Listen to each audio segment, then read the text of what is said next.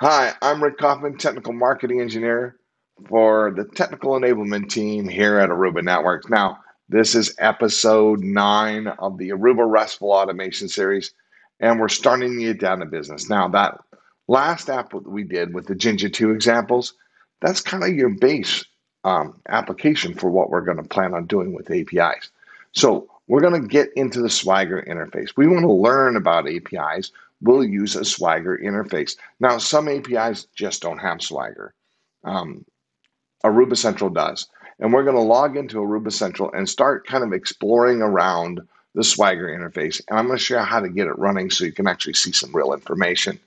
Okay, so join me in this episode. We're going to take a deep dive into the Swagger interface in Aruba Central and learn a little bit more about APIs. Thank you for joining. This is the Aruba Restful Automation Series, Episode 9, Aruba Central Swagger. We're going to get a little swagger, and all it is a graphical user interface to let us learn the APIs in Aruba Central. And we're going to see what kind of information we get back so we can write our scripts to handle that information accordingly. So here I want you to look at the bottom. There's this thing called organization. You're going to click on it. Then we're going to go and click on platform integration in the next page.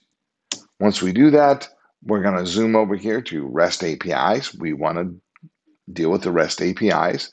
We'll click that. And here is the link to the Swagger interface. Don't click that yet because we're going to have to generate a token first. We're going to go over here and make sure System Apps and Tokens is highlighted in the middle. And we're going to click Add Apps and Tokens. And we can give the app a name and click Generate. Once we do, we'll see in the middle of the screen, we have our app name. We have a client ID, a client secret, a redirect URI.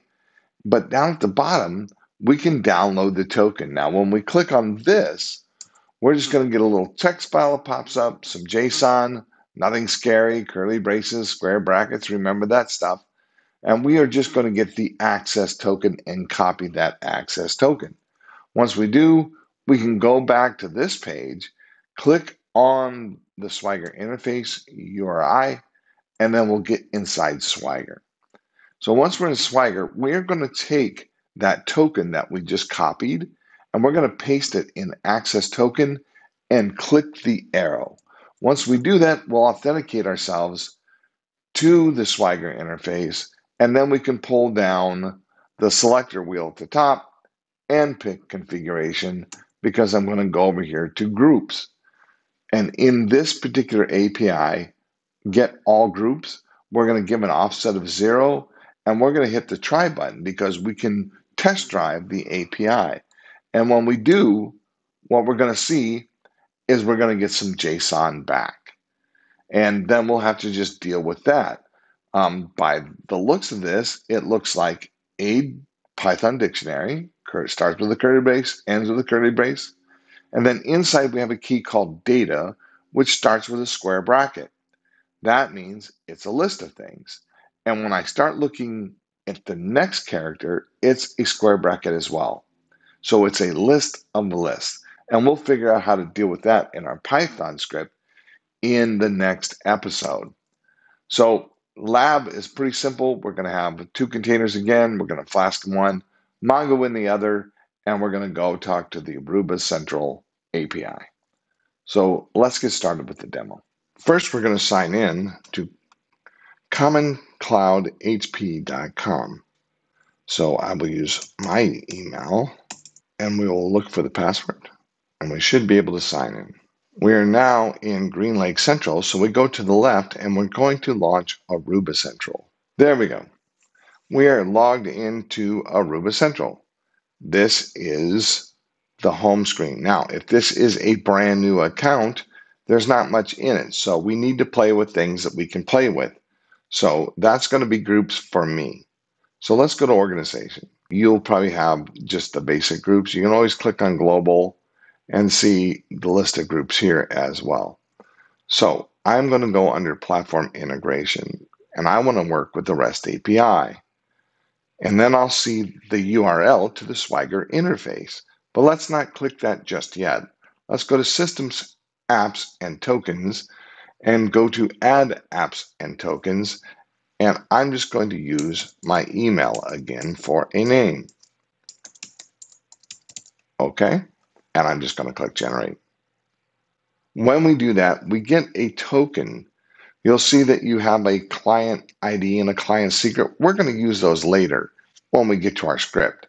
And we're also going to use this up here, the customer ID. But right now, we just have to download a token. So we're going to download token, and you get this text file that looks like this. And it has this access token in it.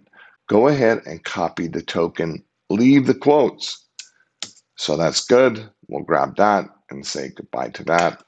And we'll make it a little easier on us to see this. So what we're going to do here is go back to APIs, click on the URL to the Swagger interface, and we have that token in our clipboard. Let's go ahead and add it right there and click this arrow. So with that, we should be able to drive the Swagger interface around. I'm going to go over here to Groups, Configuration, and I'm going to go to Get All Groups and give it an index of 0. And let's test drive the API. And there's our 200, and we have our response body. I see I have a key called data, and it's got a square bracket, so that must be a list of lists, as a matter of fact, and we'll figure out how to deal with that in the next episode. So that's great. We can get groups, but can we make a group or create a group here? Well, we need some JSON here for the group. If we just click up in this area up in here, the dark area, it'll transfer that JSON body down, and all we have to do, let's leave central group. We'll just take what they have as the example. We'll go try it, and we'll let this churn, and we get a 201. So that means that it created it. So if we go back to get all groups and try it again, we should see that we just received the central group inside our list of groups. Okay, that's the Swagger interface. So you might have to go watch that a couple of times, but you just have to copy that token and get it in the Swagger interface so you can get authenticated. Then you can start test driving the APIs yourself and looking at what you'll get back. Okay, we're going to jump in the next episode into creating a Python script and using this dictionary called Central Info to get us authenticated into Aruba Central. So stay curious, my friends.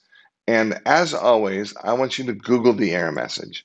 Now, like I was saying, in the next episode, we're going to put together a Python script, and we're going to be able to go in and do the exact same things with groups that we just did with the Swagger interface.